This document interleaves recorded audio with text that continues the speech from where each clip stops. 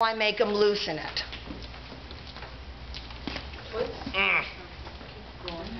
You got a million options. Guys are strong. Women, you'll come out of here and you'll go, oh, I just learned this cool technique about how I can twist out. And some jerk is going to go, oh yeah, let me see. He's going to put all his might. And you're going to go, well, it worked in class. Well, this is what you do. You bash him in the face, you kick him in the knee, and you let it go. The first thing they're going to do, nobody likes that. You know? Nobody likes that.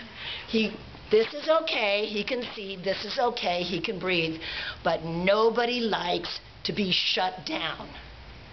The minute you bash someone in the face, hard, tough, grab it.